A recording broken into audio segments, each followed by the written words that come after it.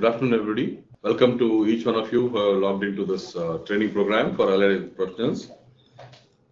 Today, whole day has been dedicated for training various allied health professionals. It is very important to note that the role played by allied health professionals is very important. It is recognized, and that's the reason we are having these training sessions exclusively for allied health professionals. And here, this is the third program, I suppose. Third program being conducted. Morning, we had a program for respiratory care and cardiac care. And now, the training is for optometry, hospital administration, then radiotherapy, public health, and IT and speech and audiology. So these are the allied professionals who will be trained. In this hour of crisis, it is imperative and also mandatory that all of us are well versed with the new pandemic that has gripped the whole world. We should be aware of the manifestations of the disease and also the way it spreads and the way it can be tackled with. As health professionals, it is imperative that we know the details of this disease so that whenever somebody comes across and somebody asks us, we should be in a position to give them authentic information.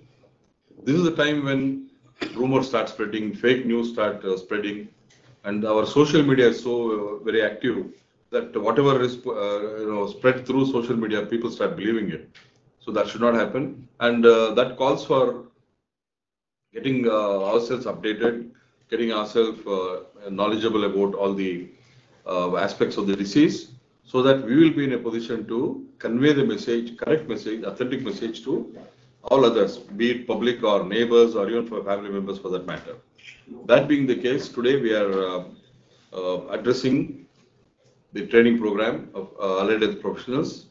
As I mentioned earlier, optometry, hospital administration, public health, radiotherapy, and speech and audiology. So I welcome you all, and today we have Dr. Umashankar and Dr. Babita Rajan, who will be addressing you all on various topics. And the protocol is like this.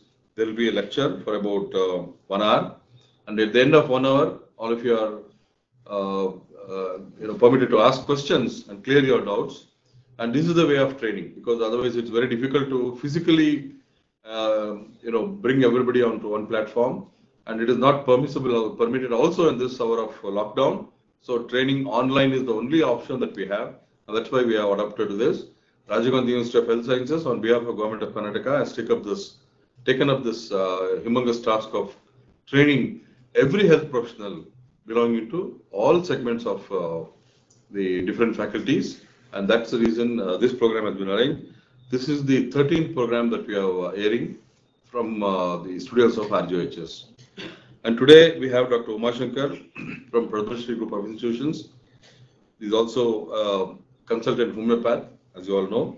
He'll be talking to us on epidemiology of COVID-19. So without wasting much time, I would request Dr. Umashankar to start his lecture. Thank you, sir, for providing us the opportunity to speak on the COVID-19, especially for our allied health professionals. Good afternoon, friends. As sir told, we have two major important topics which we'll be discussing today. One for all the allied health professionals. The learning objective for this session, another 1 hour to 1.5 hours, we'll be discussing on the epidemiology of COVID-19. Then we'll discuss the surveillance of COVID-19, and we'll illustrate the use of PPE for allied health professionals, describe the process of biomedical waste management, and last one is discuss the hospital preparedness during COVID-19. So let's understand, we have been talking of corona. Most of you would have heard in the news, and it's been a talk of the town. So what is corona?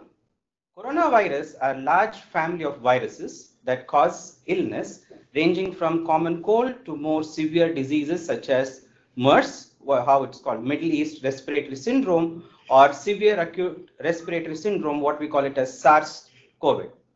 And a novel coronavirus is a new strain that has not been previously identified by humans. Now, how did it all start? The origin, somewhere in December 2019, few people from Wuhan started reporting pneumonia like symptoms, and which was unknown origin. So they didn't know what is the cause for that. That's how it started. This disease started. So among those who reported, initially they found that among the 41 patients, 66% as a percent of people had exposure to seafood market. So they thought there must be something which is spreading through seafood market, which was, and we also know similarly, we also had earlier SARS, which also originated from China in November 2002, and that affected around 8,000 people plus people and more than 700 deaths in 26 countries. Now let me quickly go through how the timeline, what is happening. So it's, as I told, it started in December 2019. So on exactly on 12th December 2019, Wuhan reported the first case of pneumonia-like disease. Then in 31st December, Chinese authorities alerted WHO about a case of pneumonia of unknown etiology. So on 1st Jan, Wuhan seafood market was closed because they thought it must be coming from the seafood market. On 3rd Jan, WHO notified all the countries and including India. On 7th Jan, they identified 2019 novel coronavirus. On 12th Jan, Wuhan reported first death. Now on 13th Jan, Thailand confirmed the first case outside China, which demonstrated that the disease started spreading to other countries. On 30th Jan, India confirmed its first case, and also WHO declared it as public health emergency of international concern on 30th Jan. On 11th February, the virus was renamed as SARS-CoV-2 and disease as COVID-19. On 28th February, looking up all the cases, all the regions, WHO declared the global risk as very high. On 8th March, as the disease had already spread to more than 102 countries and local transmission to more than 50 countries. On 11th March, WHO declared that COVID-19 was pandemic. As on today, total cases globally, this is as on 14th April data from WHO, which says more than 18 lakh people are totally confirmed cases are there. To be very specific, it is 18,44,151 and 71,779 total confirmed new cases. And we have around 1,17,009 total deaths across the globe. One good thing is there is no new country or territory or area reported cases of COVID-19 in the last 24 hours. So when we look at the region-wise, WHO region-wise, European region has maximum number of cases with more than 9 lakh confirmed cases and around 80,000 deaths. Region of America has confirmed more than 6 lakh cases. Western Pacific region is more than 1 lakh cases, and Eastern Mediterranean region again more than 1 lakh, and Southeast Asian region is around 18,000 some confirmed cases. To look at some data on specific countries, if we look at some of the developed countries, United States is the highest, which is confirming around 5,53,822 cases, and total new case is around 29,308. And US again has the maximum number of death of 21,972 as on 14th April. Followed by Spain, which is 1.6 lakhs around, Italy around 1.5 lakhs, and Germany around 1.25 lakhs, and United Kingdom around 88,000, and so. China is stuck somewhere around 83,000. Now coming to India, as on yesterday, 14th April, the cases 9,272 active cases, 1,189 cases which are cured or discharged, and we have around 353 deaths. So when we look at the states, so as the Maharashtra has shown the maximum number, both in number of cases and in number of deaths, followed by Delhi. There are some union territories and northeastern states which have not reported any cases as of now. So to be very specific on some numbers, Maharashtra around 2,337 total confirmed cases and 229 cases which are discharged. and 160 deaths. Delhi with 1,510 cases and 28 deaths. So Madhya Pradesh is around 730. The number of deaths are a little higher. It's around 50. Now, when we look at Kerala, the number of cases are 379, which was the first state to confirm the COVID-19, which has, as of today, it has 379 cases and 3 deaths. Karnataka is doing little better. We have around 258 confirmed cases and 9 deaths as of now. So coming to epidemiology of COVID-19, let's understand what is the cause. And as I already told before, the agent is coronavirus, which belongs to a large family of RNA virus. Some of these causing illness in people and others circulate among animals, including bats, camels, etc. Rarely animal coronaviruses evolve and infect people and then spreads further through human-to-human transmission, something like we had earlier SARS and MERS in 2012. The etiological agent is responsible for the present outbreak of COVID-19 is SARS-CoV-2, which is a novel coronavirus. And currently, as per the estimate, the incubation period of novel coronavirus 2019 is ranging from 2 to 14 days, of mean 5 days. Now, let's look at the mode of transmission. It's basically a droplet transmission. The respiratory secretion can spread from person to person through droplets. Now, suppose a person sneezes, the infected person sneezes or coughs, so he throws out some droplets, which either through his hand or through the surface, the droplets may fall on the surface and it gets transmitted to other persons. So either infected person coughs, he may onto the surface or through hand. This is the main mode of transmission. Now, majority of the case arise from close contacts of symptomatic cases. And transmission is in most setting is driven by family clusters. That is, those who stay together. That's more than 75 to 85% of the clusters have shown it's by those who are staying very together. The most careful studies of 20 household attack rates that suggested that it was around 10% earlier, and then later on it fell to 3% when the isolation was done. So these are all reports which is coming from the Chinese and WHO mission report. So the transmission in other close settings is happening, but not major driver. This was in China. So school and outbreak have not been a feature of this outbreak because mostly schools and colleges have been closed down. Now let's understand the case definition.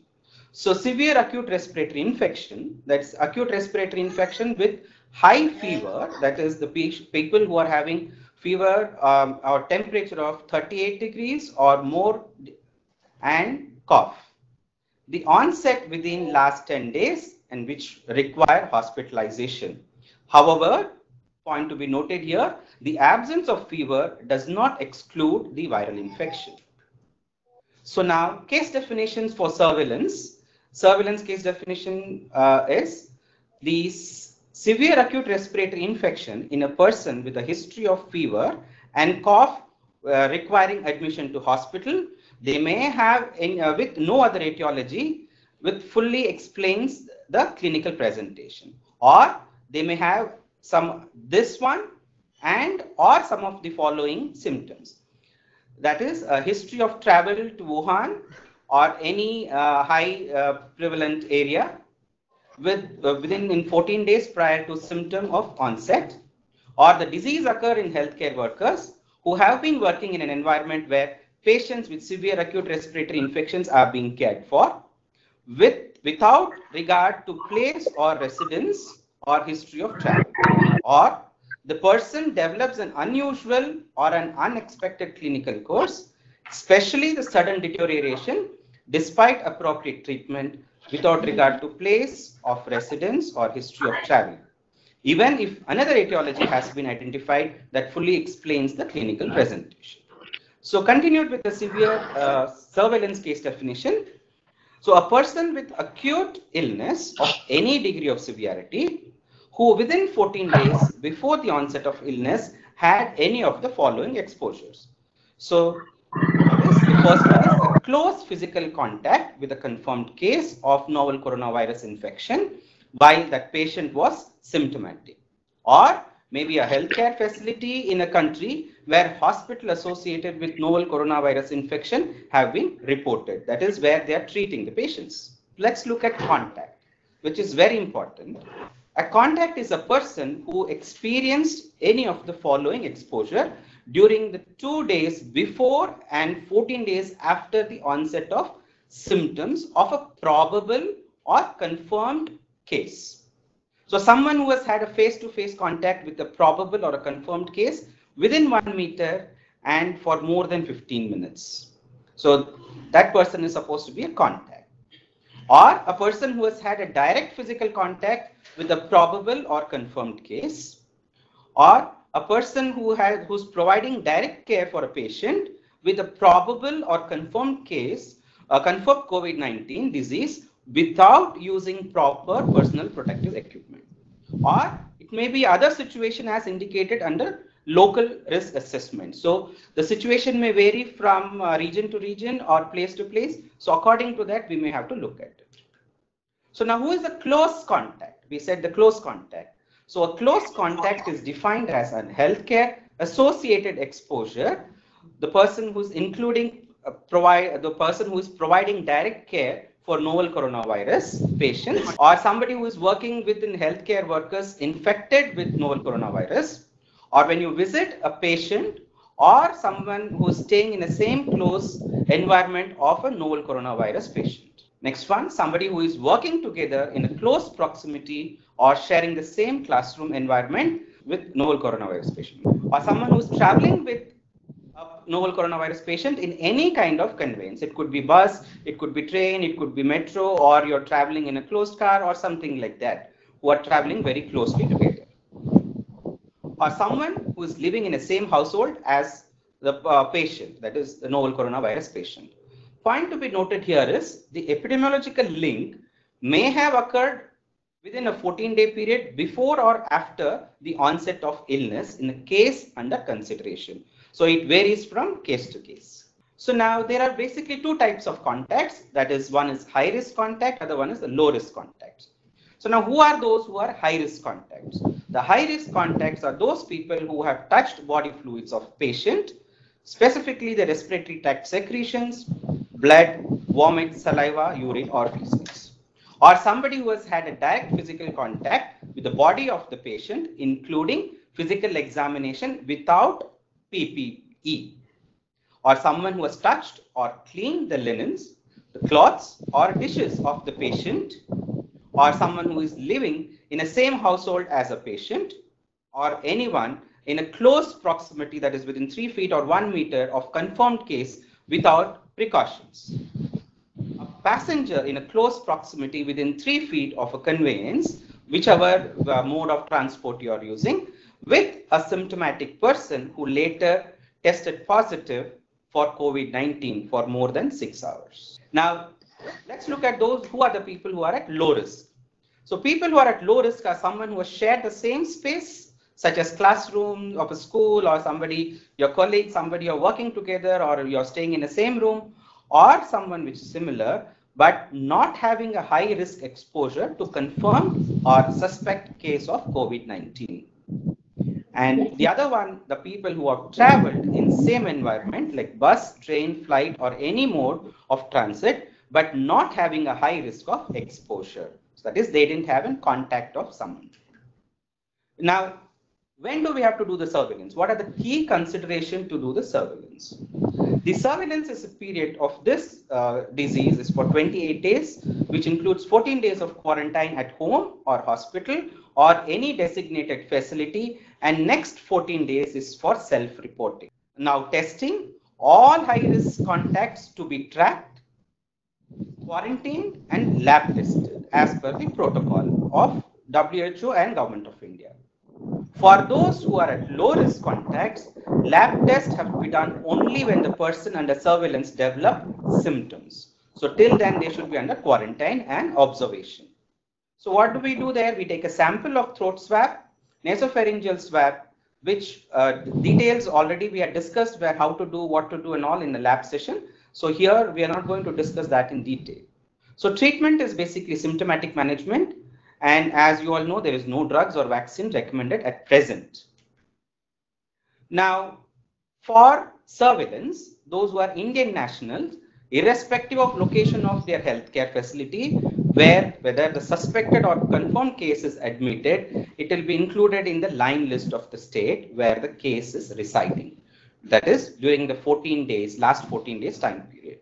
Either they had prior or after the onset of symptoms. Now, in case of any conflict, now the states may discuss the matter amongst themselves and take a decision.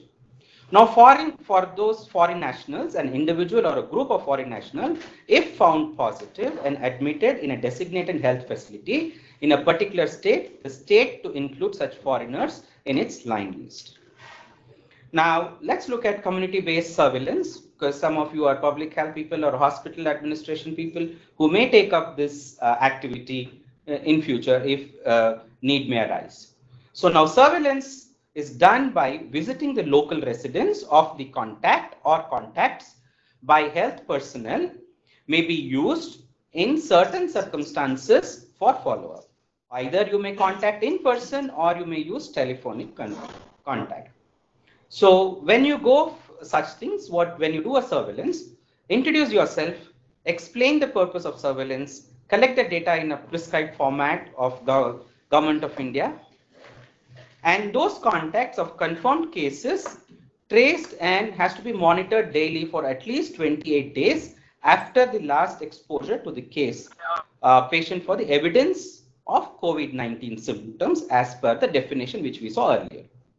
Now, information about the contacts can be obtained from when you're talking either to the patient directly or to his or her family members or persons at patient's workplace or schools, associates, friends, colleagues, whomever has been a close contact or with the knowledge of patient's recent activities and travel. Now, suppose if you find or if the advisory for contacts is if the contact is asymptomatic, he has to be home quarantined for 14 days for from the last exposure, and he should initiate a self-health monitoring for development. You have to observe whether they are developing any symptoms such as cough or cold or a fever or something like that. Or active monitoring, daily visit has to be done either by in person or by phone calls for 28 days. That is after their last exposure shall be of the COVID. Okay, and all this has to be done by the COVID warriors. Some of you have already registered, I suppose. Now, and you also have to have a direct and high risk contacts of confirmed cases should be tested once between day 5 and day 14 for coming to his or her contact.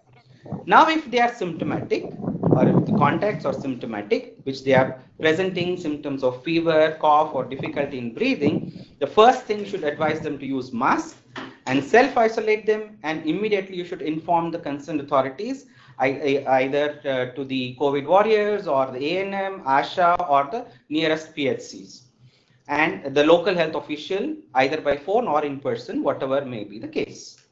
All the contact tracing has to be done. This is very important. A positive case may have contacts in multiple districts or in states. So because people are moving even after lockdown, so they may have contacts with others. So tracking of all these contacts located in a particular district or a state will be the responsibility of the respective district or the state health authorities. In case of any high risk contact found in a particular district, sampling to be carried out by the district authorities along with home or hospital quarantine for the said contact. That is, now a sampling has to be carried out strictly in accordance with the guidelines. So guidelines is given by the Government of India. So now, especially for those who are symptomatic suspects or high risk contacts, we need to contact. Now, what is contact tracing? When we do a contact tracing, you have to identify all the infected patient and record their names or the suspected, the names, the contact information of the particular person, all the demographic information, the date of the first and the last exposure or date of contact with a confirmed or probable case, so that you can trace back.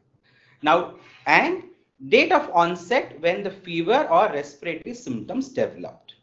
So now from one person, it could spread to multiple people. So if suppose you can see in the image, you have a person who is infected, he may have contacted with somebody whom he doesn't know, or he may have contacted someone whom he knows, but who is not infected. So a common exposure and type of contact with confirmed or suspected cases should be thoroughly documented for any contacts that become infected. Now, contact tracing, just for understanding, so somebody who has traveled from abroad and come here, they must have gone to their home. So those people are primary contacts. They would have contact them, or somebody who is staying nearby, the local transmission. And then, or if they are from them, they would spread to others. So those are secondary contacts. And then from those secondary contacts, it may go into tertiary contact. So that is all local transmission, which happens. Now, safety precautions, if you are going for surveillance, for contact tracing, then the healthcare staff should maintain 1 meter, at least minimum of 1 meter distance from the contact. Should use a mask, as which will be discussed later in the next session. The mask should be worn by the contact tracing team. Personal protective equipment as per requirement, and maintain infection protection and control and hand washing. All these things will be dealt in next session in detail.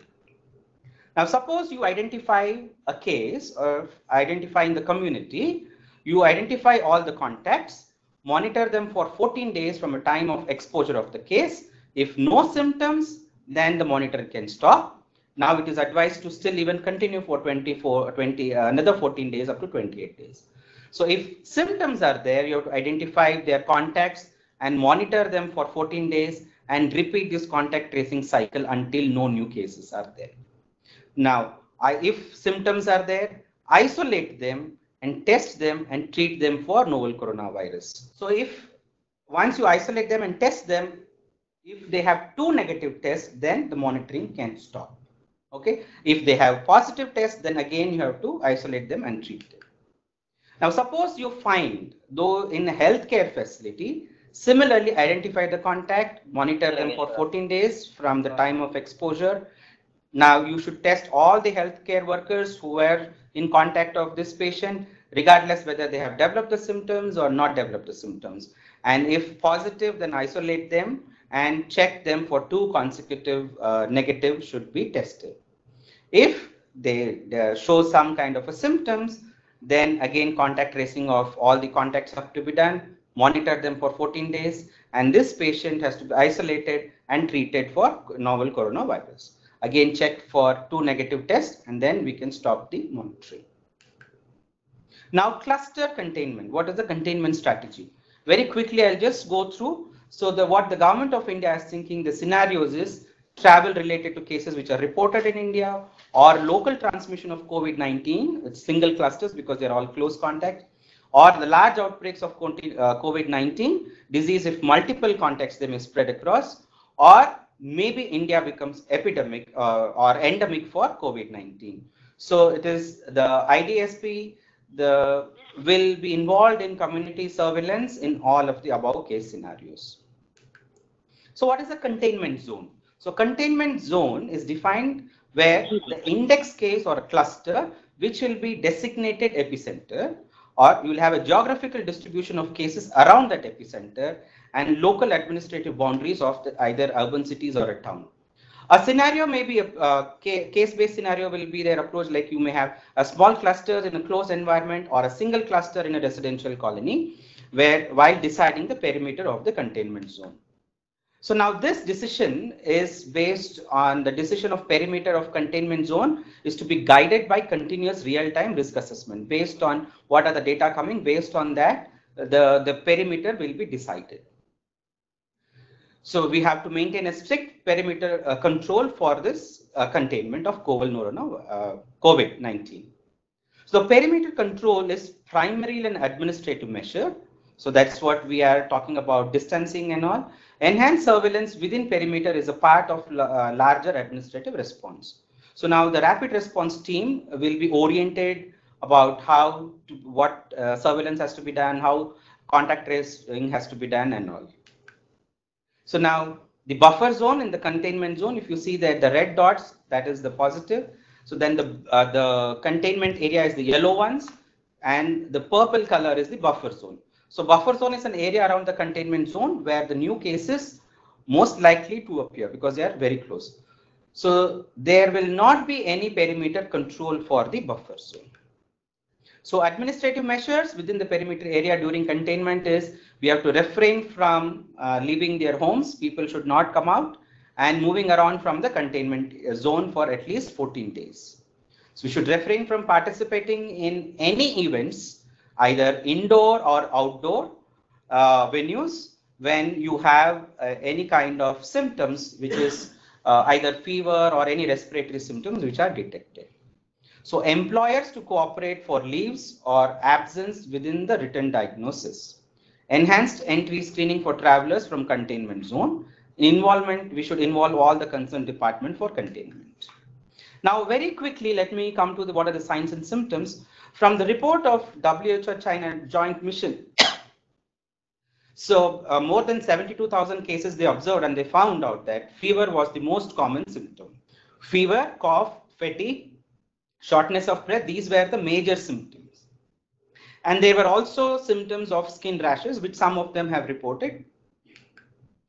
So the pattern of the disease, mostly they were mild cases to moderate cases, and most of them recovered, and very few of them had severe to critical illness, and some of them, even those who have severe or critical illness, recovered.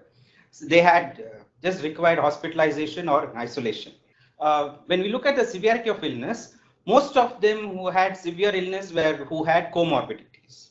That is, they had either the diabetes, hypertension, or any other diseases such as cancer or something. And those who did not have comorbidity, only 26% of them had the severe illness. So among those 72,000 odd cases, majority of them had mild or self-limiting illness, that's around 81%, and only 15% required hospitalization, and those only 4% required ventilator support. I think these are the references. Now I would request our next speaker, Dr. Babita, to take over. Exhaustive presentation on epidemiology of COVID-19. Thank you, Dr. Umashankar. We move on to Dr. Babita Rajan. She would be speaking on personal protective equipments, hand wash, and biomedical waste management. We just now saw her washing her hands using the alcohol present here, and that's the practice I think probably very important in these days. Again, over to Dr. Babita Rajan for taking us through the personal protective equipments and biomedical waste management. Thank you, sir. I'm sure this seems to be a very simple topic, but just for this pandemic, I think this is the biggest concern for every single person, right from the health personnel to the common person, layman in the house. So let's deal with the personal protective equipment. The reason why we are talking about it is we don't want it to be wasted. We want PPE to be reaching to the right set of people, as well as there should be a rationalized reason to use PPE. So why do you think we need to use this? One is to protect ourselves. Second is to prevent spread of infection to others. Before wearing PPE, I'm sure everyone will be, you'll have to remember that you have to remove your jewelries, your watches, and before donning in the PPE, make sure you have your meal, drink water, and use the washroom before donning PPE. Remember, there should be a separate designated room for donning and doffing of your PPE. Always perform hand hygiene before donning and after doffing of PPE. So, you're very well aware of the hand washing steps. So here I have an alcohol sanitizer. So make sure I just take with 2 pushes and apply on the palmar surface, and then on the dorsum surface of my palm, both the palms, and then interlace between my fingers, back to the fingers. Make sure that you go around the thumb and then over the palm of both the hand. Rinse it with water if you're using soap, and then dry it thoroughly. If you're using, close the faucet with the towel and your hands are safe. Let's talk about the mask. Why should we use masks? One is to protect the airway from the particular matter that's generated by as droplets or aerosols, which prevents human infection. Second is to prevent spread of infection to others. There are different types of masks. One such as N95.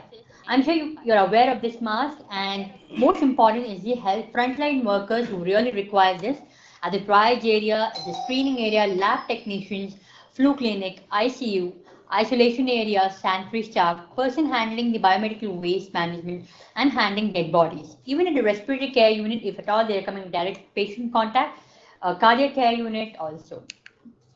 How to wear an N95 mask? Remember, you just have to first, when you get a cup, the mask, you have to cup in front of the mask. Once you position the mask, make sure it leans over the chin and on the bridge of the nose. So your two headbands will be hanging in front. The first one, pull it over the head and place it around the crown. The second lower band, pull it above your head and below your neck behind the ear. Now, how do you check it is fitting properly or not? Blow or forcibly exhale through the mask. Make sure there's no air leakage. If at all there's an air leakage, make sure that you tighten the bridge of the nose and also the sides by adjusting the elastic band. Now coming to a surgical mask, where do you use this? We use it at the OPD wings, OPD areas, radiology wing. Lab technician only goes for drawing blood for any other investigation. Ambulance driver and cleaner. Healthcare staff at quarantine, that is who are monitoring and this temperature recording. Support staff at quarantine centers. Now, how do you wear the surgical mask? It's a very simple one. You know you have a two colored side. One, the colored side, you face it outside and the white side facing inside, making sure once you place your loops around the elastic loop over the ear, you fit it snugly over the making adjustment over the bridge of the nose. This is how you check for the fit of the mask. Cloth mask, which most of us are using these days, as we all know, there is shortage of PPE or the surgical mask, and N95 are being used by the wrong set of people too. So cloth masks are preferable for those people who are not in contact directly with the patients. So like clinical researchers, administrative employees, community settings. Two sets can be there and not to be shared by any person. Make sure once you use it, wash it with hot water, dry it, that is sun dry. Remember when in contact tracing, as mentioned by Dr. Umar Shankar, we're supposed to be using N95 as well as or a surgical mask preferably. Try avoiding cloth mask because these are the areas where you'll be tracing for the contacts. Okay. So wearing a cloth mask is very simple. The topmost lace is to be tied over the crown of the head, the bottom one to be tied below the neck and behind the ear. In the picture you can see it is front of the ear, but this will actually lead to a slightly loose mask. So in order to make it fit and tight, put it behind the ear. Talking about the gloves, we are aware of there is two types, surgical as well as heavy duty gloves. Let's talk about the surgical gloves. People who deal with COVID-19 patients or suspects like sample collection, transportation, testing the sample, people who work in the respiratory care unit, cardiac care unit, dialysis, ICU, radiology unit, even radiotherapy. Even during a contact tracing, you never know where do you actually touch, which part of the building or rails, preferably let them also wear the gloves. Donning of the gloves, as you're aware, first thing we have to check the package, see if there is any damage in it. If it is ambidextrous, can be worn in either hand. If at all, if not, just make sure that right thumbs are going and fitting into the proper gloves. Doffing of gloves, always pinch and hold the outside of the glove near the wrist area. Peel it toward downwards away from the wrist, turning the glove inside out. Pull the glove away until it is removed from the hand, which means you're holding the inside out glove with the gloved hand. Now, with your ungloved hand, sliding your finger under the wrist of the remaining glove, do not touch the outer surface of the glove. Peel downwards away from the wrist, turning the glove inside out.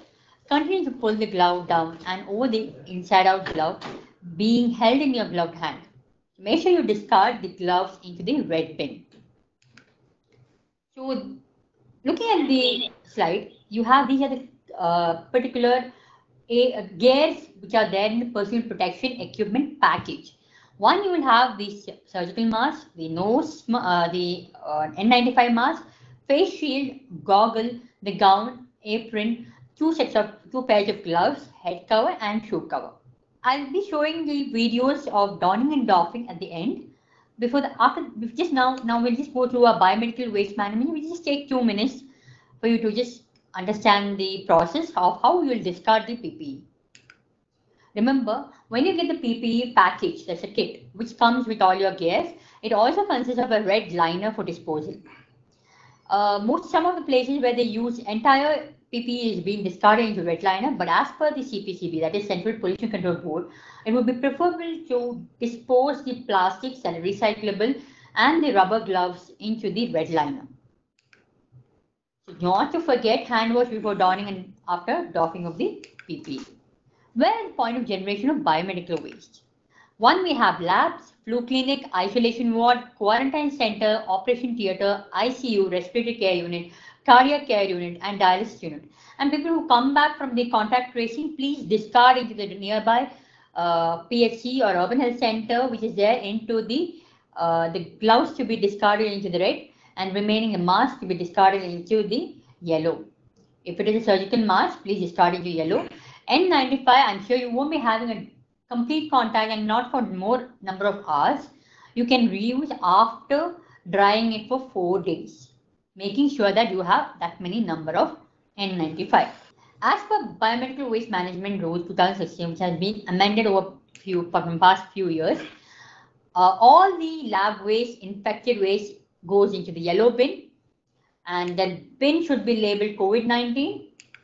So what all goes in? Surgical mask, the shoe cover, and your PPE, that is your gown, your hood and all. So as per the current 2020 BMW rules for COVID, they have mentioned that use of double yellow liners and labeled COVID-19. Segregation as per rules, which has been practiced from past so many years, so that there won't be any disorientation among the staffs who are performing this part. Autoclave the lab waste. Now coming to the red bin, it should also be marked as COVID-19. What goes into it? Gloves, goggles, face shield, and recyclable plastics. Again here, it's double red liners, foot operated bin, labeled COVID-19, and it should be autoclaved. Coming to the white puncture-proof, tamper-proof container, if it is that kind of container, which is meant for needles, just label it as COVID-19. If not, if it is some other container where it is easy to open and it is not tamper-proof, you will have to fill it up with 3/4 with disinfectant and then discard the needles into it. Talking about the blue bin, it should some hospital will be practicing in a cardboard box, but preferably we would like them to use a double liner in the cardboard box or a puncture-proof container which is painted blue. Mark it for glass slides and broken glass can be put into it. If you are using liner, please use double liner, but label it as COVID-19. Speed management, continue the same process of how you have been practicing in your hospital with full PPE. So you know how it goes. Cordon the area, wear the PPE, take away the spill with the help of a mop or a paper, whatever it is, discard into the yellow bin, use a disinfectant, again mop it up and discard into a yellow bin. So before I go to the videos, I would like to just recap what I've completed so far. Remember the 3D. D is for donning, D is for doffing and in a designated room. Full PPE should be used in screening OPD, laboratory, dealing with samples, COVID ward where doctors or nurses, ICU, when you do procedures, making sure you reduce the aerosolized procedures, doctors and nurses who are transporting the COVID patients from the ambulance, the dialysis unit, OT, performing autopsy. So these are the people who require full PPE. N95 masks and gloves, OPD areas, radiology wing, laundry and transport of COVID patient, healthcare staff at the quarantine facility, clinical examination. Who is actually doing clinical examination? When you use surgical masks and gloves, people who are at the inquiry desk or the health monitoring, who does just monitoring and temperature recording, support staff at the quarantine facility and ambulance driver. A surgical mask and heavy duty gloves, OPD cleaning staff, and ambulance cleaner. Administrative employees or scientists or office staffs, no PPE required. When they go out, preferably let them wear the cloth mask. So this is the order of donning of PPE: wear the shoe cover, wear the gown, mask, and then wear the hood. Then you wear the goggles, face shield, and the gloves. So here I have not shown you the two pairs of gloves, but in the starting you wear the gloves and the end. The reason why we have put up this session is, one, to understand where do we use this PPE, at which area. We should rationalize our use of PPE, do not misuse it. And remember, the take-home message for you all is social distancing, wear masks where needed, and sanitize. So safeguard your biomedical waste management. Segregate according to BMW rules. Use double liners to be used for bins. Disinfect or autoclave the waste at the sites. Label the bags of COVID-19. Maintain separate register for COVID-19 waste. Wear appropriate PPE while handling waste, and hand hygiene. Now let's go through the videos of donning and doffing and the videos where we use PPE in different areas of hospital. Namaste. We from AIIMS New Delhi would like to demonstrate the donning and doffing methods in easy steps for protection of our healthcare workers working in COVID designated areas. Donning or wearing of the personal protective equipment must be performed outside the COVID ward in the donning designated area. The healthcare worker must be prepared for the shift duty by taking a meal, using the washroom, and drinking water prior to entering the donning area. Remove all accessories like jewelry, wallet, watches, mobile phones, etc. and change into clean hospital scrubs. And wear closed washable footwear. Wash your hands thoroughly with soap and water.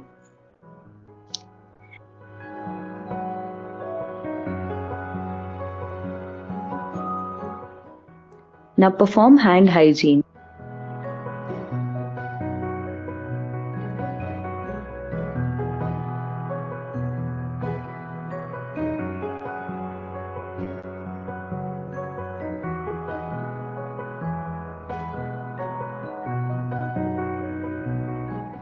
Sit on a clean chair.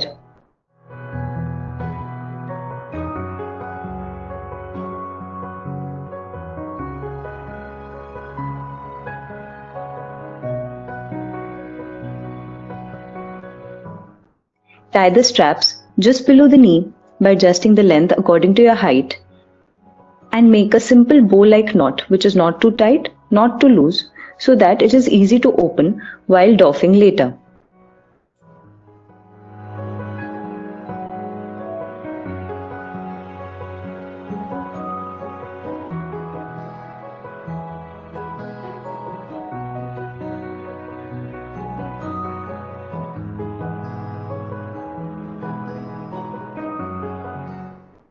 Now wear the first set of gloves, which are an adequate fit to your hands.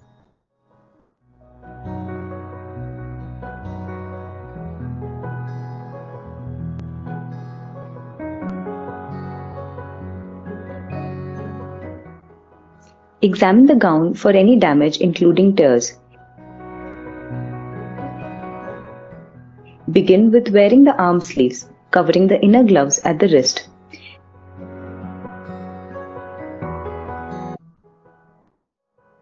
Wrap the gown, leaving no area exposed, even at the back. You may take the help of your buddy.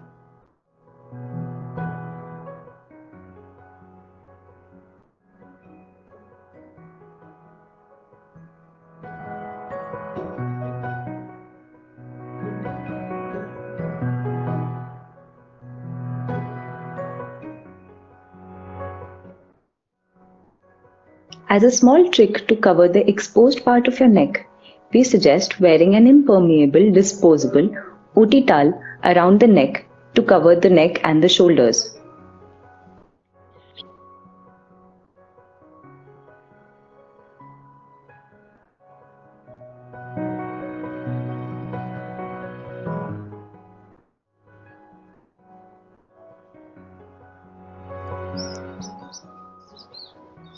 Hold the N95 mask like a cup in your hand, with both the straps hanging out in the front.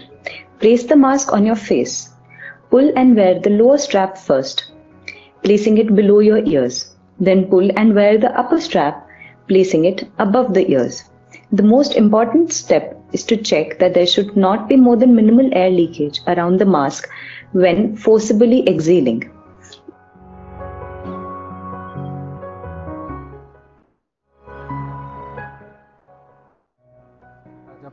Wear the eye goggles and ensure the fit. If a face shield is available, it should be worn after donning the hood.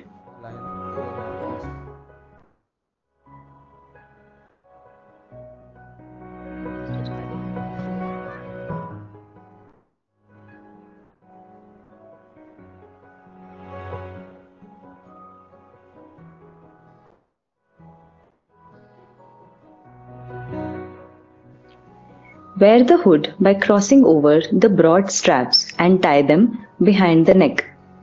Make sure that the knot is easy to open at the time of doffing.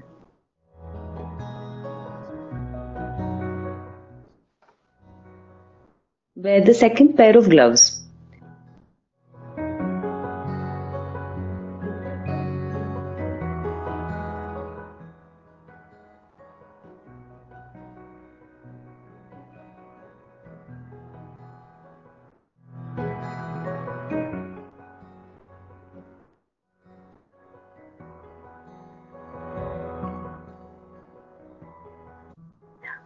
Pull them to cover the sleeve cuff and forearms as much as possible. Check the fit of the gown and be comfortable in moving around. Now you're ready to move into the COVID area. Doffing or taking off the PPE must be done in a designated doffing area, having red biomedical waste bins labeled separately for each type of personal protective equipment. There should be 2 chairs labeled as clean and dirty, preferably made of plastic or metal, which are easy to disinfect. It is very essential to perform each step with utmost care and slowly so as to not generate any aerosol. Perform hand hygiene after each step. Take the help of the observer to check for any air leaks or tears in the PPE. During the entire doffing procedure, the observer must not touch your PPE. Inspect for any gross contamination.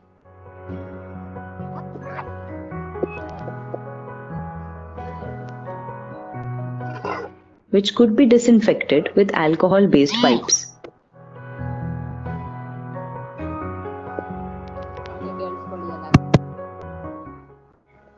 Now first, disinfect your gloves with alcohol-based hand rubs. It should be ideally be dispensed from an automated system or with the help of your buddy or by pressing the nozzle with your elbow to prevent contamination.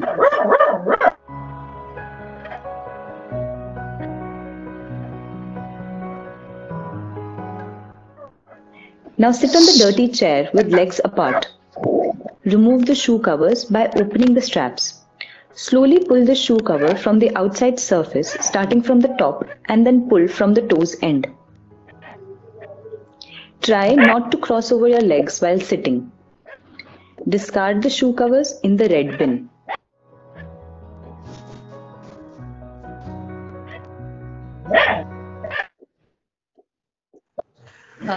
Kindly mute your microphone.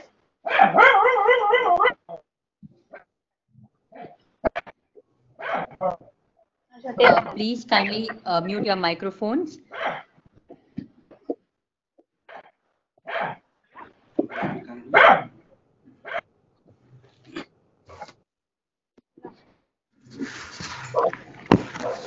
So humble request to all the audience or participants who are online, kindly mute your microphone.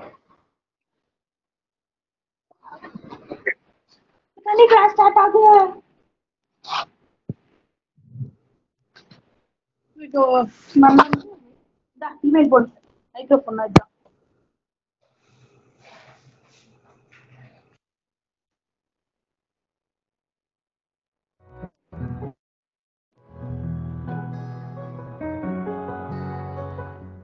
Now disinfect the outer gloves.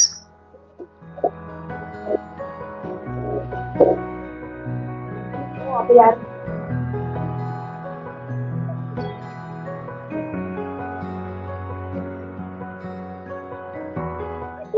Pinch the first glove on the outer surface at the wrist and pull it inside out. Hold this glove in the other hand like a ball. Now slide your thumb inside the other glove and remove it inside out, balling around the previous glove, making it into a single bag.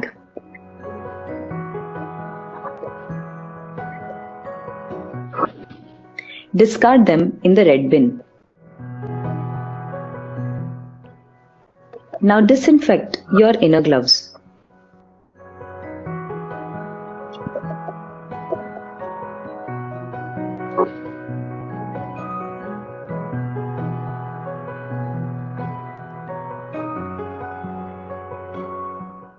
To remove the hood, open the ties from behind the neck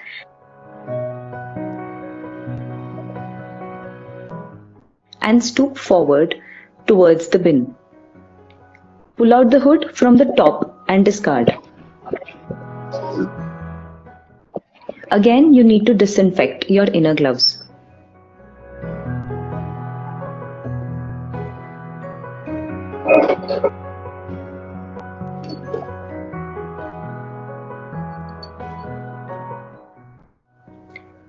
Now slowly remove the disposable OT towel around your neck, carefully from one side to other in a rolling motion.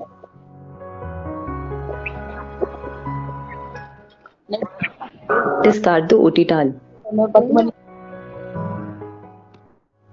Disinfect your inner gloves again.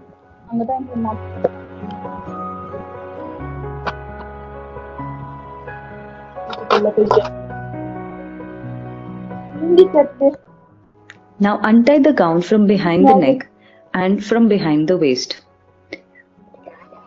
Carefully untie the straps.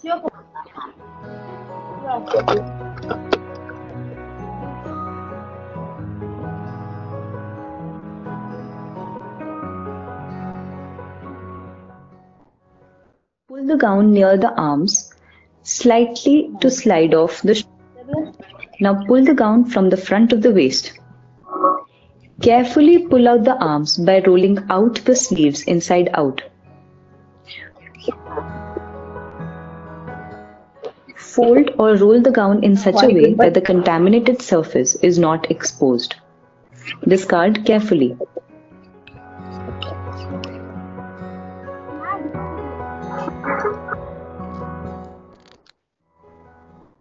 Now again, disinfect your inner gloves.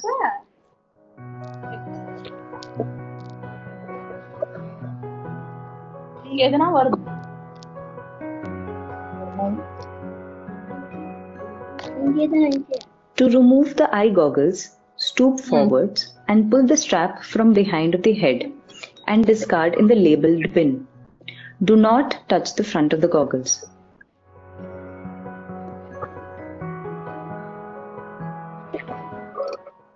Again, disinfect your inner gloves.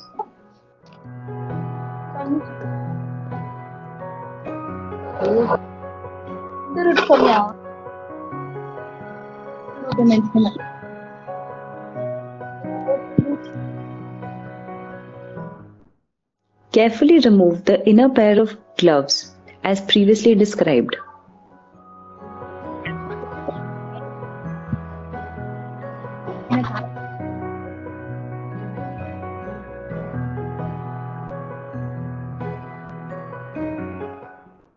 Now perform hand hygiene with all the steps as mentioned previously.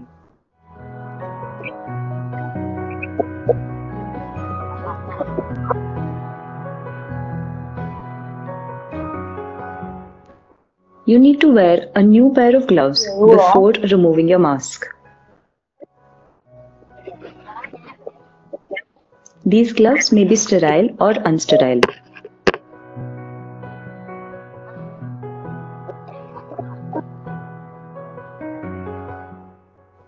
Do not touch the exposed surface of the mask. Stoop forwards and first remove the lower strap. Then carefully remove the mask by pulling out the upper strap.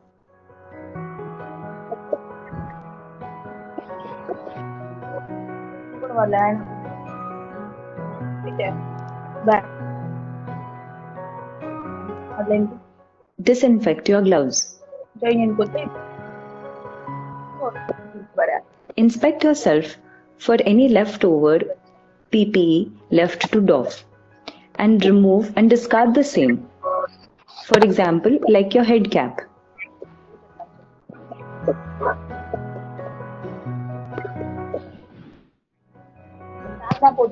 Now disinfect your gloves.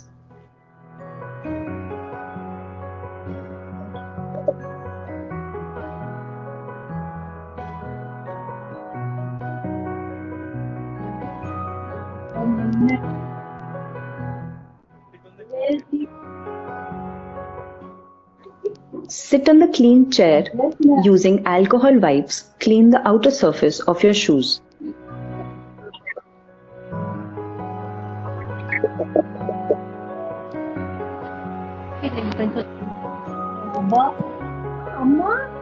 Boring jama. Now disinfect your gloves.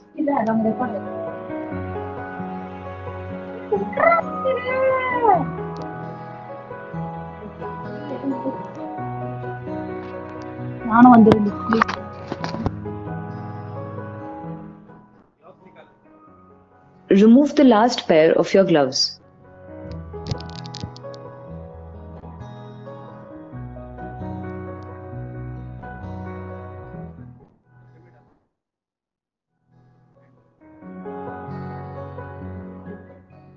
Perform hand hygiene.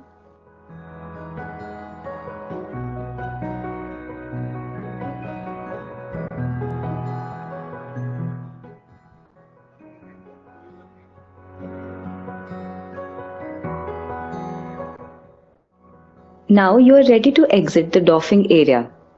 Wipe your shoes on sodium hypochlorite soaked doormat and exit.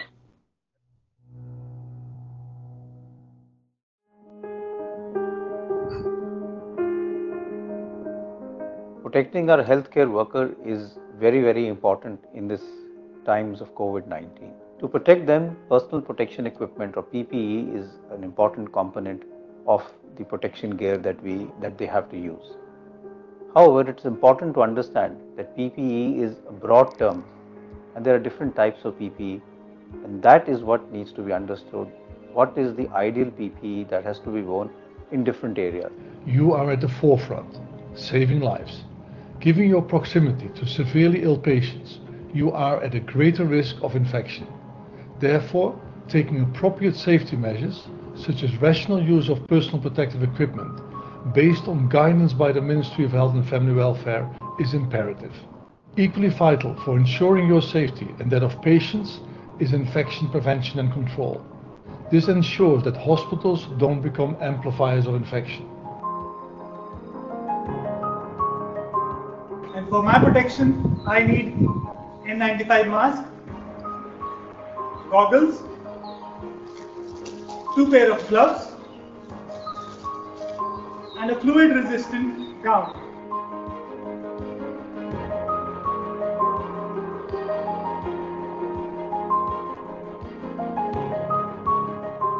I have been posted for the screening area of the suspected COVID patients. I'll be collecting the samples of these patients, and for my safety, I require the following personal protective equipments, which are shoe cover, N95 mask, goggles, 2 pair of gloves,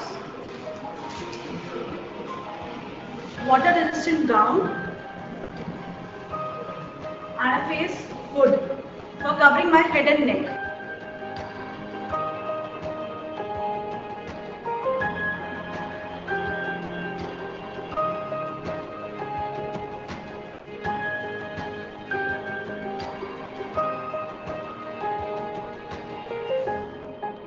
While dealing with the sample of COVID patients, I need these things for my safety. One is a triple layer mask, then goggles, a pair of gloves, and a gown. While dealing with the respiratory samples, instead of this triple layer mask, I'll be using an N95 mask.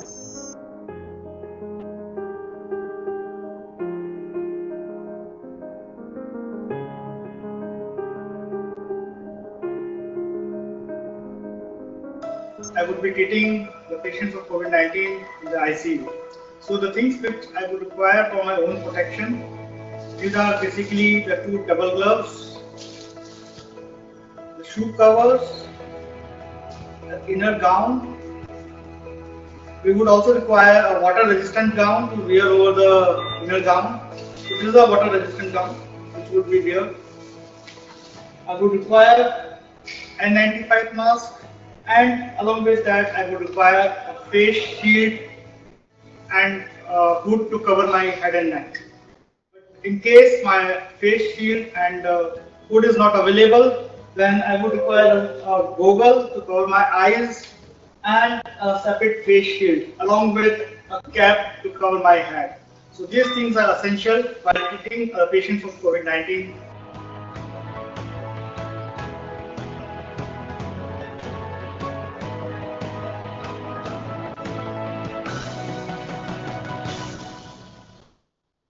मुझे अपनी सुरक्षा के लिए shoe cover चाहिए, gumboot चाहिए, N95 mask, gown,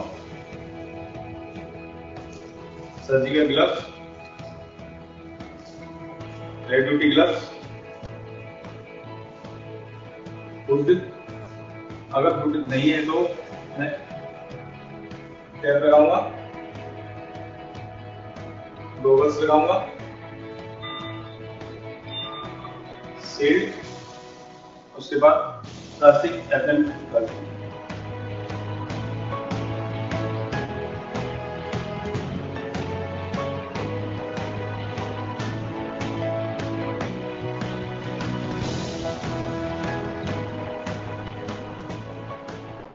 For my protection, I would require shoe covers, I would require N95 mask, I would require water-resistant gown, I would also require double gloves, I would also require a hood. If the hood is not there, I would require goggles.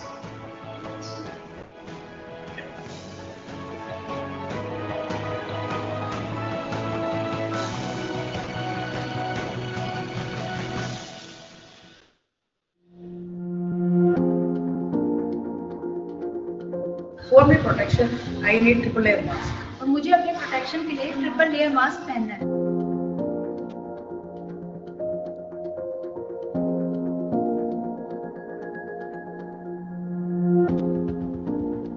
For my protection, I need a triple layer mask. मुझे अपनी सुरक्षा के लिए triple layer mask और heavy duty gloves पहनना है।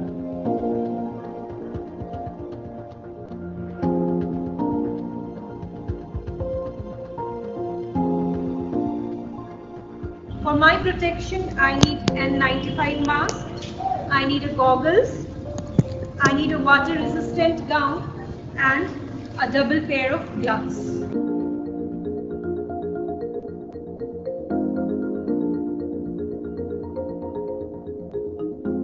मेरे को सर्जिकल मास्क और हैवी ड्यूटी ग्लव्स सुरक्षा के लिए पहनना है।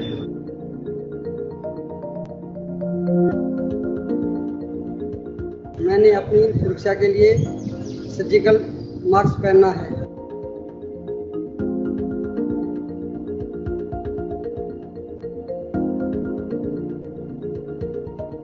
For administrative areas and offices, no personal protective equipment is required.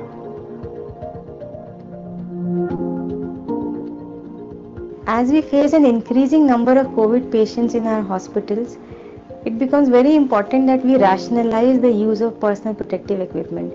This will ensure that the PPE are available for those healthcare workers who really need it when they care for these very sick patients. Use PPEs when needed and use the type of PPE which will give you the best protection, but don't misuse it.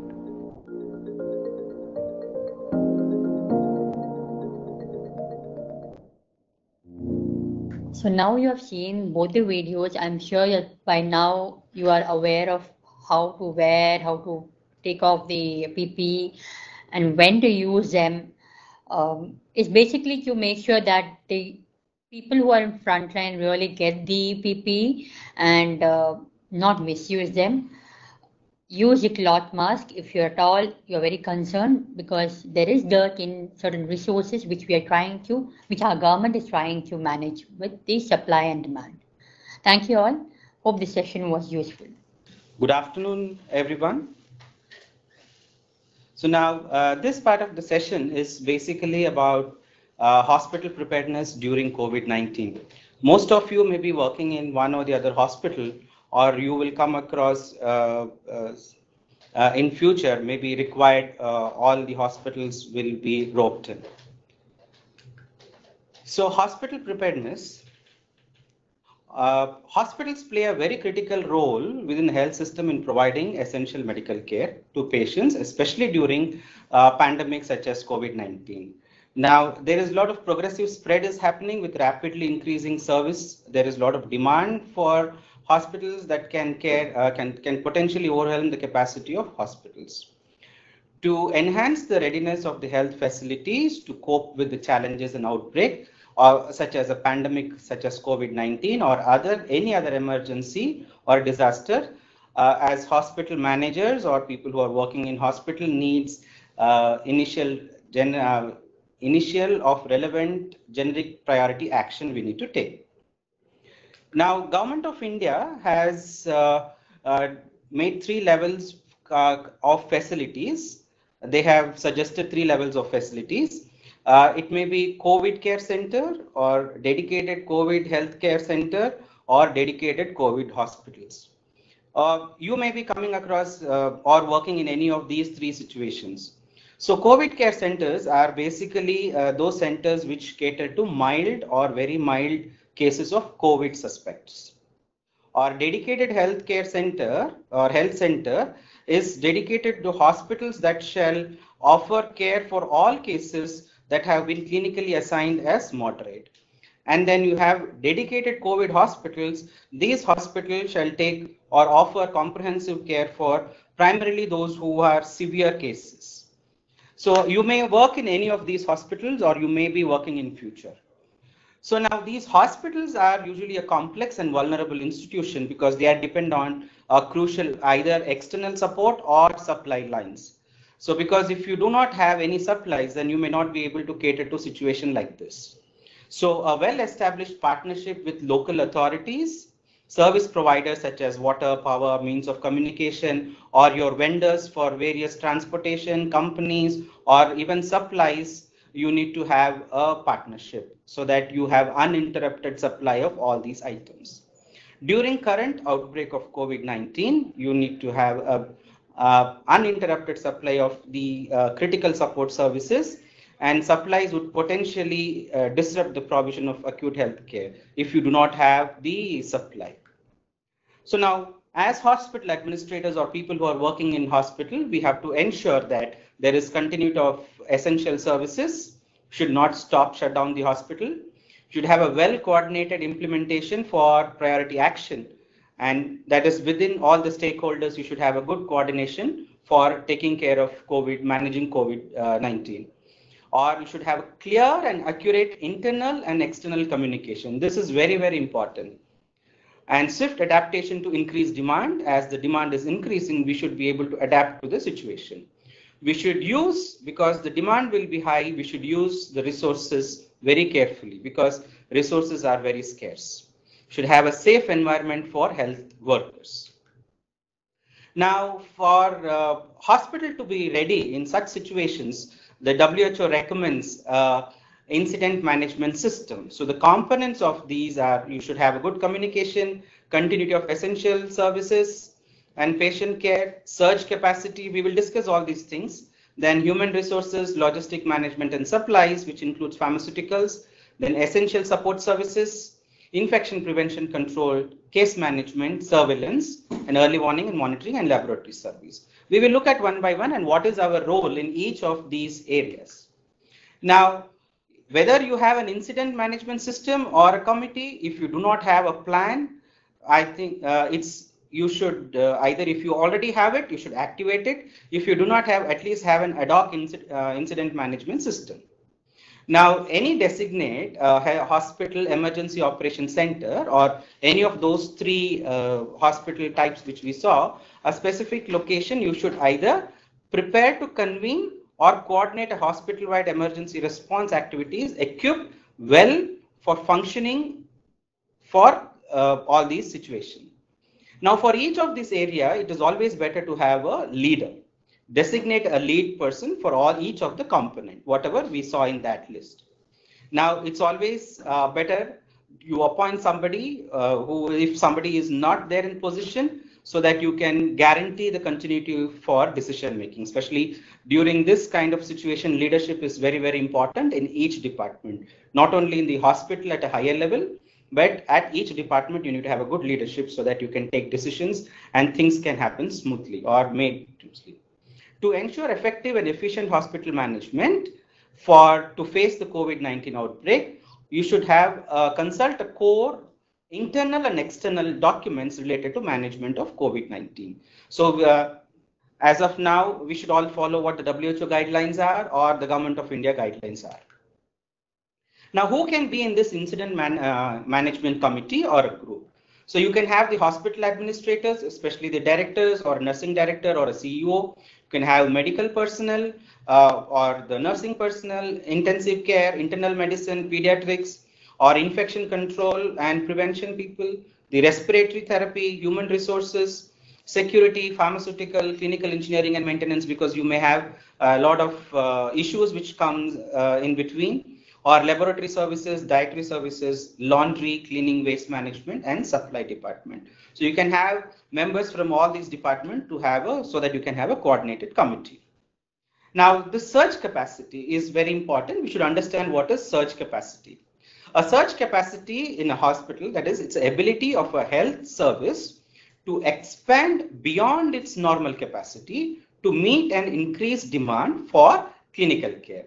Now, a situation like this as COVID-19, the cases may arise or it may increase rapidly. So the healthcare facility should be able to cater to this demand.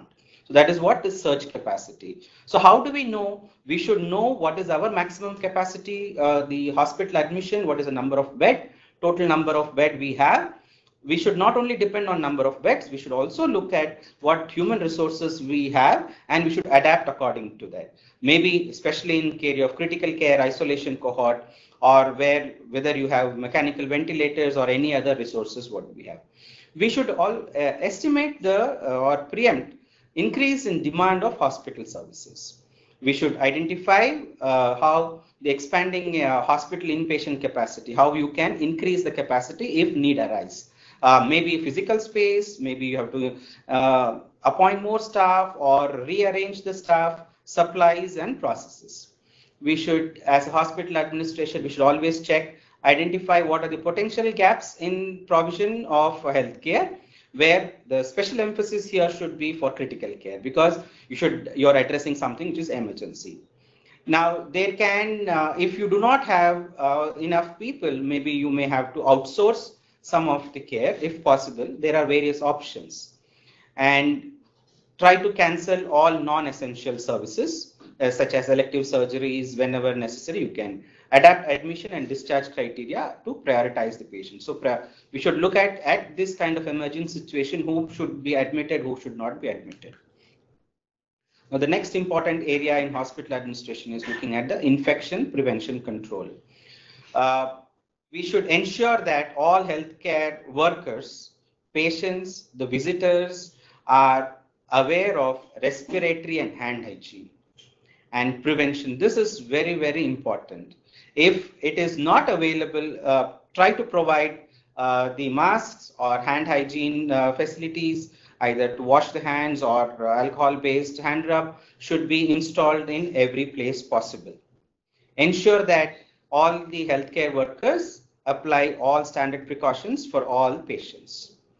Now, when we admit a patient, especially when we are looking at infection prevention and control, patients should be placed in a ventilated single room as far as possible. If single rooms are not available, patients who are suspected to having COVID-19 should be grouped together, and they should not be mixed with confirmed cases and suspected cases and those who have come for some other case. So always have try to separate them. At least when you're bringing people together in one particular place, ensure that at least there is a 1 meter distance between the beds, regardless of whether the patient are suspected or they are having COVID-19. So it's advised to have them separately. But even if you have separately, then have 1 meter distance of each bed. Ensure that all equipments, you better use a single-use disposable. If you have to use some of the equipments for multiple patients, then ensure that you clean and disinfect between each and every patient using the respective disinfectant. Routinely clean and disinfect surface and wherever the patient is in contact. Now we should ensure that all the healthcare workers are applying or they are using personal protective equipment, especially all the healthcare workers where they are in close contact with the patient. Wherever possible, designate healthcare workers separately for those who are working for suspected cases and those who are working for confirmed cases, so that you don't have a risk transmission. Among those, there may, the situation may arise that they may need some kind of investigations like X-ray and all, use as far as possible portable, not to shift the patient unnecessarily. If required, you need to take care of the prevention of spread of the disease. Maintain all records of persons who are entering the room or exiting the room, especially the staff. And if generally we should not advise allow any visitors, but if visitors are allowed sometimes, then you need to record who is there. So you should manage the laboratory specimens, laundry, utensils, everything, and according to the infection prevention control guidelines provided by the WHO and Government of India. Now, case management, whenever we are doing, the medical people will be managing them clinically, but as a hospital, we need to be prepared. We should ensure that mechanism is in place, especially for triaging. We should recognize people early. We should see that we control. We should control the spread. So better to isolate patients with suspected COVID-19. And we should establish a well-equipped triage station, especially at the entrance of the healthcare facility itself, with supported trained staff. All staff should be trained in their respective areas. Designate an exclusive waiting area for patients and for examination area for individuals who are presenting respiratory symptoms or any kind of fever. We have to ensure, again, this is very important, that all healthcare personnel should use PPE. Ensure application of standard and droplet precaution at all times. Ensure that availability of staff beds for admission for severe COVID-19.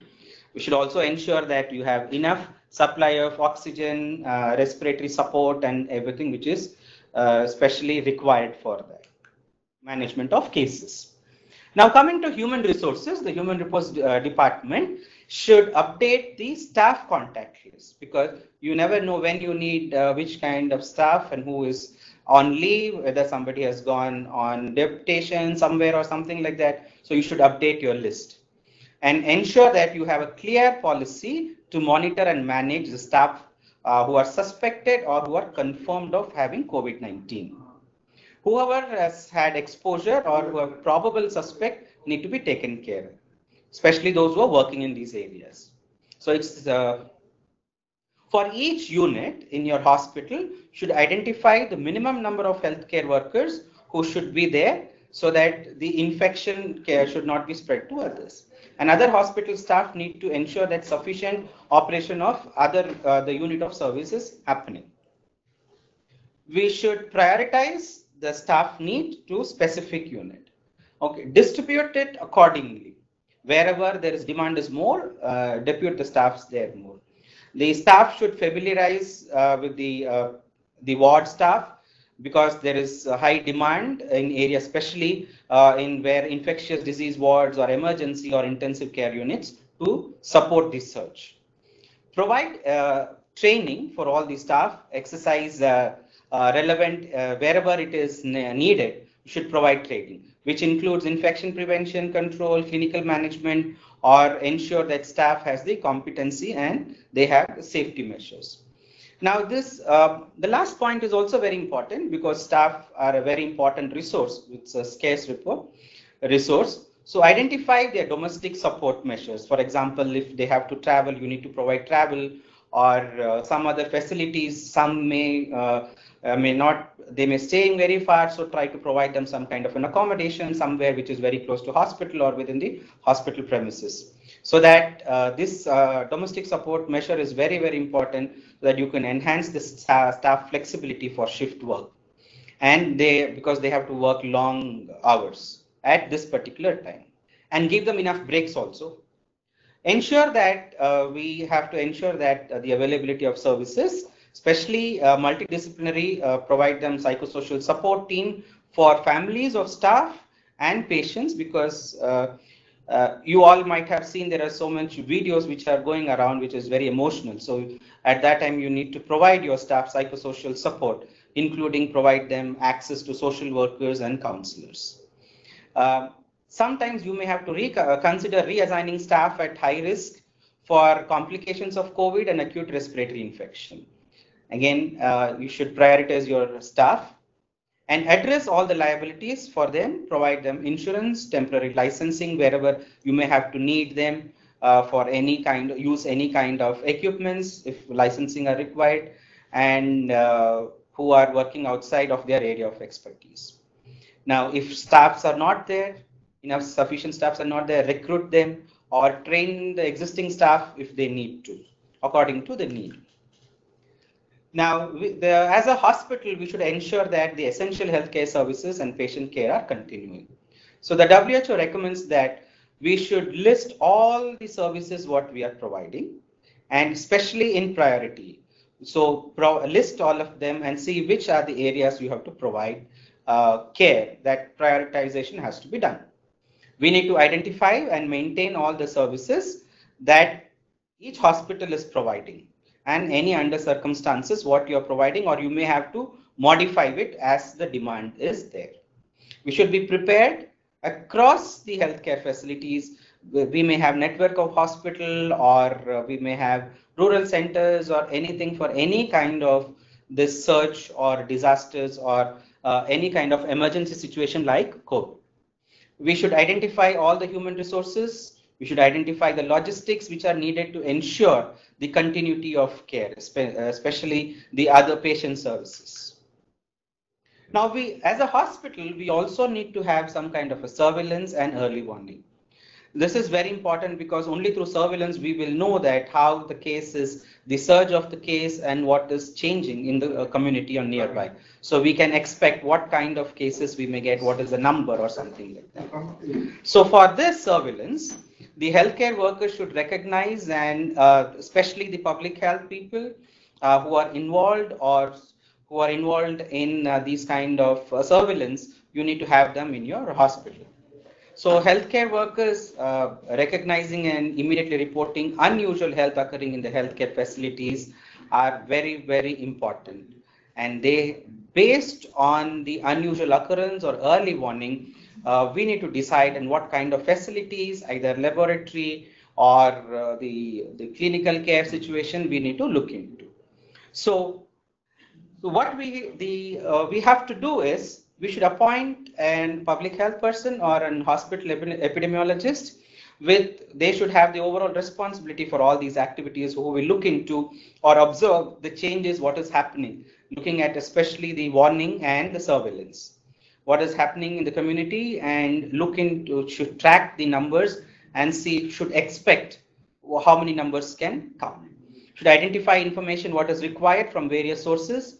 We should promote reporting of unusual healthcare events by the healthcare workers, and implement data collection and reporting mechanism as per whatever the guidelines are there. follow all the standard case definitions as recommended, which we saw in the previous section. We should ensure that the hospital clinicians or the frontline workers or the relevant decision makers get all these information, because they are going to be the warriors in the front line who are going to tackle when the patient surge is going to happen. So we need to keep them informed that what could be the probable cases which are coming. We should also ensure testing of persons who are hospitalized or based on the definition which we have seen earlier. Now, communication. This is a very important, because if you do not communicate properly, then there is going to be a chaos. So, accurate and timely communication is necessary to ensure for informed decision making. We should have an effective collaboration and cooperation with the public and other trust. Should provide awareness, and we should also communicate with all the stakeholders, maybe the government or your fellow the other sister concern hospitals or something like that. So communication is very important, and it should be very clear.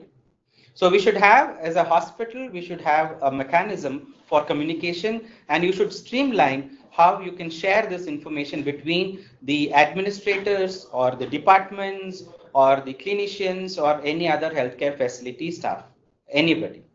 So hospital staff, so you should communicate all the stakeholders in the hospital, what are their roles and responsibilities in managing the COVID-19. Ensure that all decisions on clinical triage, patient prioritization, infection prevention control, and policy related things are communicated to the relevant staff appropriately and all the stakeholders. And whatever necessary information is required, we should ensure collection, processing, and reporting of information to supervisory stakeholders. It could be the public health authorities, suppose if the private hospitals are involved, or even the government hospital should report to the respective higher authorities about what is happening. And it may be you should communicate to the neighboring hospitals or to the private practitioners or somebody who is working on pre-hospital care networks. Information in the entire hospital should be disseminated. Draft in advance all the key messages which related to COVID-19 and disseminate this to the audience or to who are patient, visitor, staff, and have signboards everywhere. It's always better to appoint an spokesperson who would coordinate with the media and health authorities. Ensure that we have reliable, sustainable primary backup for communication systems. Now, logistic management and supplies, very important. Without the supplies, we will not be able to give a comprehensive quality care to people who are suffering from COVID-19. So we should ensure that we have all supplies, have enough MOUs with relevant suppliers, especially all the consumption equipment, essential equipment, pharmaceuticals. We need timely, sometimes you may get out of stock, so ensure that you get the stock immediately. So have a contingency plan for everything. Not only that, we need to use our hospital space very efficiently. So whenever you procure these kind of materials or consumables, identify a proper space, physical space in the hospital, have enough storage, stock, enough supplies. Okay, and these storage, it should be in such a place that it is easily accessible when required. So keep it in such secure place where you have an ambient temperature, good ventilation, and light is available. So have enough pharmaceuticals, stock enough drugs or materials, whatever is required for. Laboratory services is very crucial now in present situation. We should maintain all the essential laboratory services which is necessary for us and for appropriate clinical management, either for both those who are suffering with COVID-19 or for the other patients. Okay, so we should ensure the availability of basic testing facility, whatever biochemistry or pathological examination. We should identify and procure all the lab supplies and resources which are required and ensure that these are continuously available. And we should also have a backup plan for the laboratory, identify laboratory personnel and alternative laboratory services, because as the surge increases, we may need to do a lot of different management based on the surveillance information what you get. Now, prioritize the testing for respiratory viruses according to the clinical requirements. Because earlier we have discussed because who should be tested and who not should be tested. We should have in the lab, we should have a referral pathway for identification of confirmed cases and monitoring those cases. Have enough training. So the government of India, now that was for the hospital administrator. Now let's look at each area.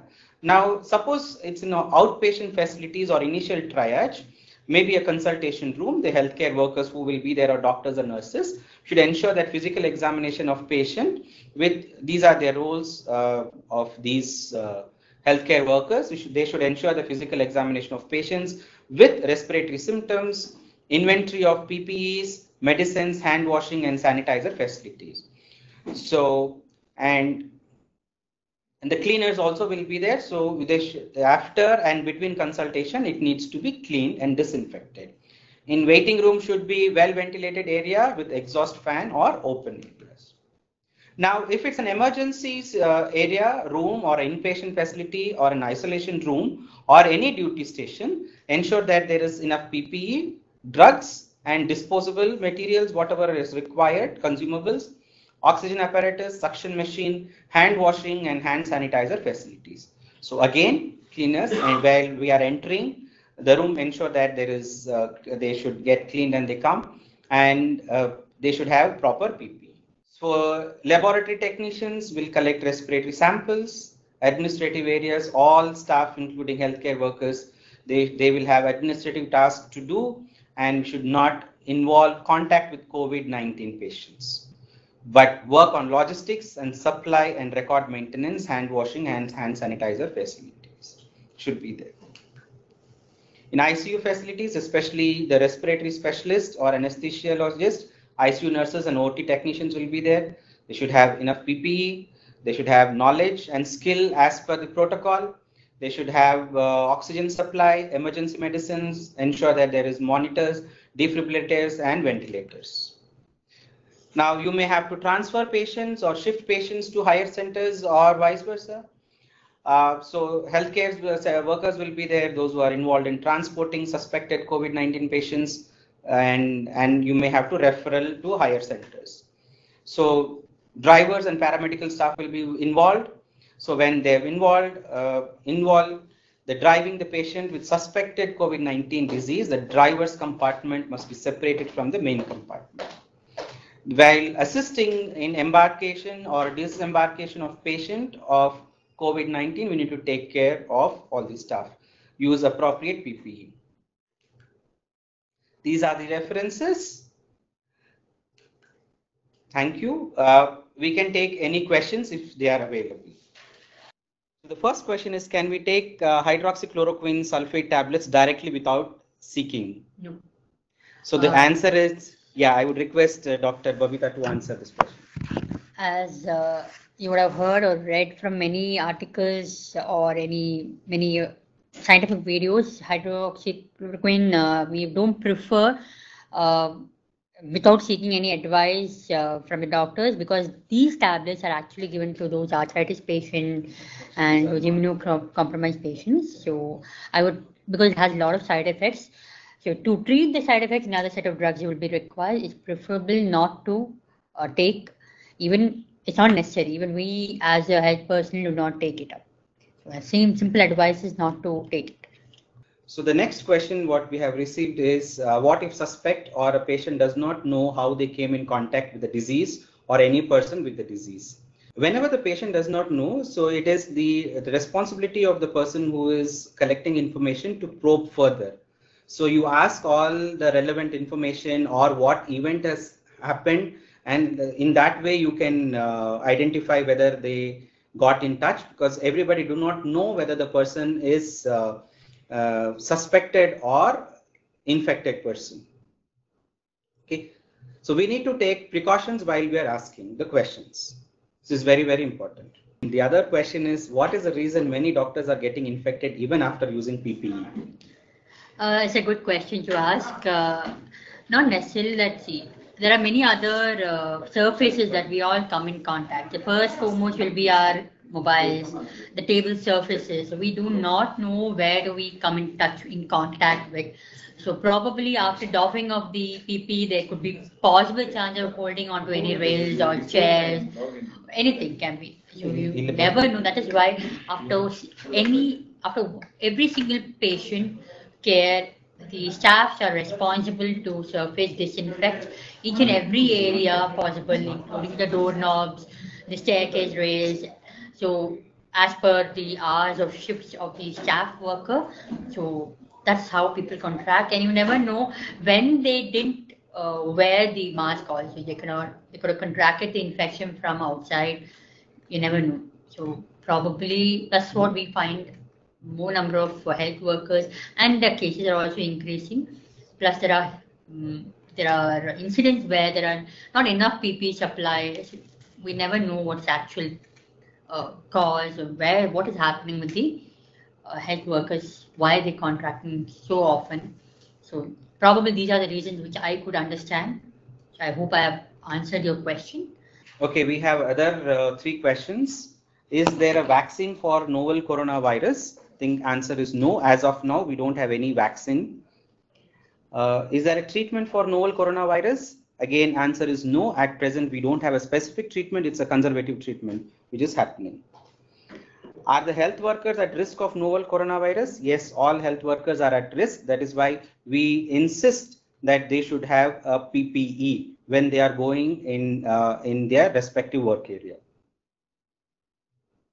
So my take-home message, even now, to all the listeners and maybe their friends, colleagues, you can share it, is remember, sanitize, that is hand washing or alcohol rub, wear mask and social distancing, which plays a huge role no matter whether you're in higher cadre of profession or even a housewife or a layman or a person who do not have any home. It could be a migrant worker also. So we do not know how do we contract, whom do we contact on a daily basis.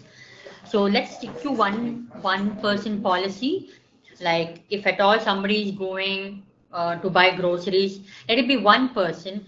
Whoever is going for work, they are forced to go work, especially the doctors.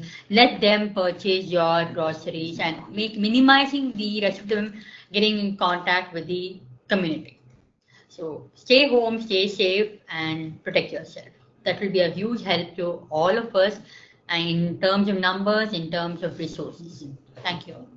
Today's session, we are coming to the conclusion that I hope you have all understood why we have taken up all this training session for many of you all. Hope you all follow these. Any queries, please get back, and these videos will be shared in near future to VC UHS YouTube, so you can follow through that. And many of the websites like Ministry of Health and Family Welfare also give you a lot of resource material. Hope you have understood whatever Dr. Uma Shankar and myself have explained to you all. Hope have a great day and a safe stay. Thank you. Thank you.